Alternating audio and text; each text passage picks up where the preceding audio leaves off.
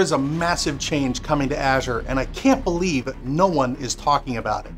I was really shocked when I found this out and how it literally impacts every Azure customer. It all started when I opened my email one day and I saw this. Now, Azure is 16 years old, and all that time, you've had default outbound access to the internet without having to do anything extra.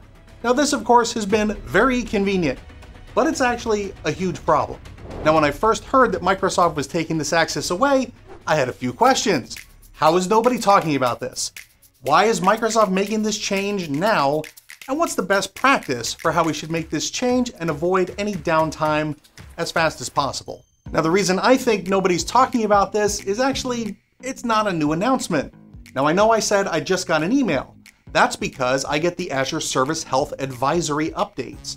You can find that here in the Azure portal, search at the top for Service Health, then go to Health Advisories, and you'll see right here this retirement notice. We all need to transition to a new method for outbound internet access. And you can see that this change will impact every Azure region in the world.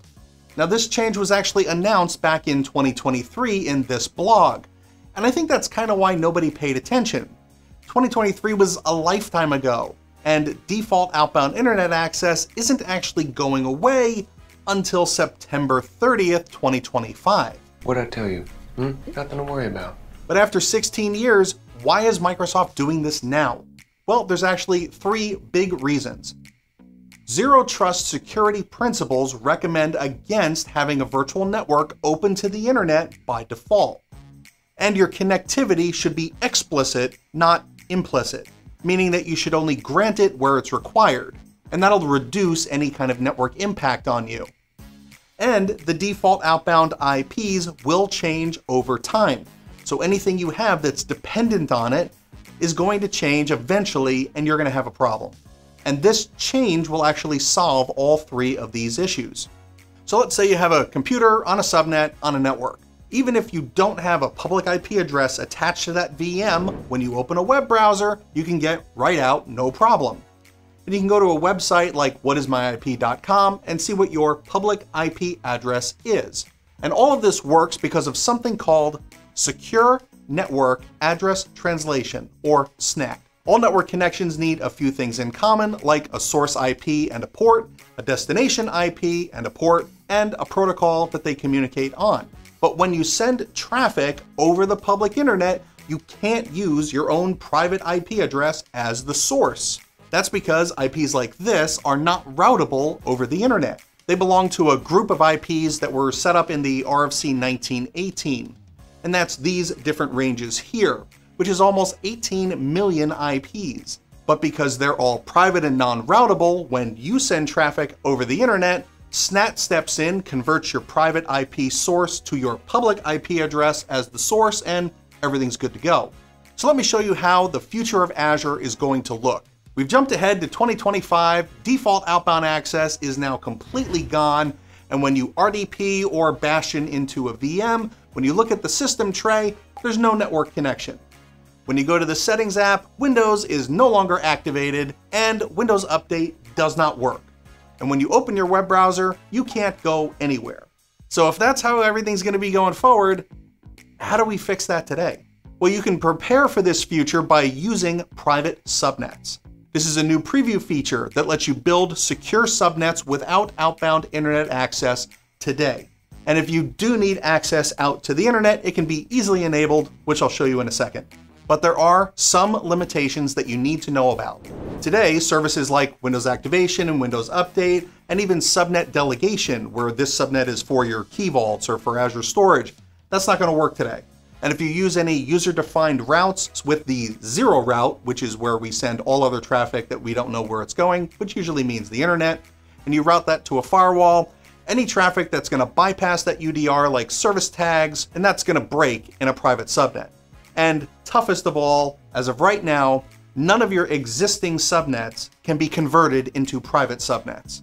Now, all of these limitations are going to be addressed soon, so stay tuned for more. To enable a private subnet, go to one of your virtual networks and let's build a new subnet, give it a name, specify your address space, and then scroll down and check the box right there. then click Add at the bottom. Now with a secure subnet, how exactly do you grant access out to the internet when you need it? Well, you've actually got multiple options, and this blog goes into a lot of details to help you land on the best solution for your use case. Now first, you could attach a public IP address directly to your VM, and that might be good for a quick test, but I do not recommend this option in almost every case. That would open your VM to inbound and outbound access from the internet, which is far too great in an attack surface without some other resources for protection. So a better option is one that a lot of you are using already, a firewall. Now, of course, that's a security appliance, and one of the ways it secures things is by managing your internet traffic, inbound and outbound. But the downsides here are its higher cost and the way it manages your outbound ports. See, you're limited to 2,496 SNAT ports for every public IP address that's attached to your firewall. And I know firewalls can go up to 250 IPs, and since a lot of you use firewalls, I'll show you a better way that you can still use your firewalls going forward. But another way that you could do it is with an Azure load balancer configured with outbound rules. It's a lot lower cost than a firewall, but the downside here is it doesn't really scale well. You can only manage VMs that are in your backend pool for a start, and all of those SNAT ports will need to be pre-allocated, which means a lot more management. And this often leads to port exhaustion, where you simply run out of ports. So the best practice in general to have the same experience that you have today with default outbound access is to use the Azure NAT Gateway. This is a highly available and resilient zero trust network security model appliance that takes care of all of the outbound internet access for you, and it only allows response packets to come back. There's no direct inbound traffic, period. And one gateway can be attached up to 800 subnets in a single virtual network, and you can have up to 16 public IP addresses, each one with 64,000 ports, which is over 1 million ports and 400,000 more ports than your firewall. And that, combined with session limits, completely avoids SNAP port exhaustion. Now, before I show you how to set this up, I want to talk quickly to my Windows 365 admins. Anyone who's using the business side or enterprise with the Microsoft hosted network, all of this is going to be taken care of for you as just part of the service. That way you can focus on your other workloads like Win365 Enterprise using Azure Network Connections, or your VNets for Azure Virtual Desktop, AKS, VMs, VM scale sets, etc. Here in the Azure portal, search at the top for a NAT Gateway.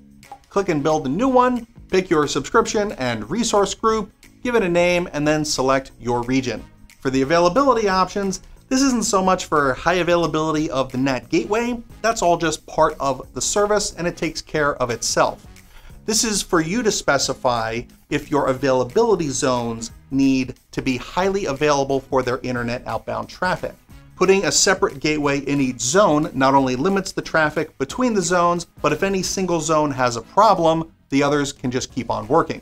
Now, if you choose the no zone option, then one will just be selected for you on the back end. It'll actually be hidden and you can't actually control it or change it. So it's better to be more explicit if you need to. Now, the idle timeouts. This is how long the network flow will remain open. And at the end of that timeout, the session will be closed, the SNAT ports will be returned back to the pool, and you avoid SNAT port exhaustion. So any new traffic initiated after that will be considered a new session. So click Next, and this is where you can pick your public IP address. You can use a single one, or if you need more than 64,000 ports, which I know does sound like a lot, but a single internet connection can use a lot of ports depending on what you're doing. So if you need more, you can select a public IP address prefix. This gives you up to 16 public IP addresses for scale.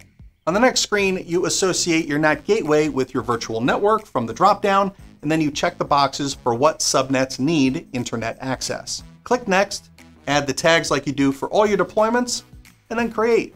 And if you want to learn more about how you master the cloud, you should check out my new book, now available on Amazon, The Ultimate Azure IaaS Infrastructure Management Guide, linked right here and in the video description below. Here's that same VM that we built in our private subnet earlier, now with the NAT gateway attached.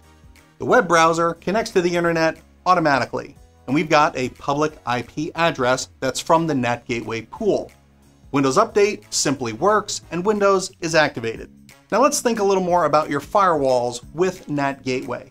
Now most of you use a hub and spoke network topology like this, and that means you almost always put your firewall in the hub network on a dedicated subnet, just like that.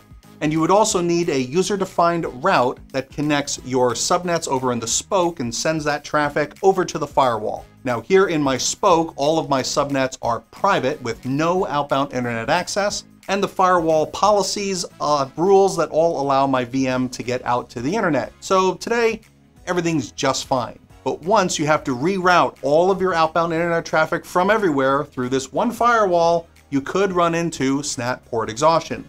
So to solve this, just build a NAT gateway in the same region, and then go to your firewall subnet, and from the drop-down here, select your NAT gateway and click Save. Over in the NAT gateway, we can see our public IP address, and if I jump back to the VM, over on the left, we had the firewall's public IP, and now on the right, you can see the traffic is going through my new NAT gateway, so I avoid SNAT port exhaustion while still benefiting from all of the rules, logging, and management of my firewall.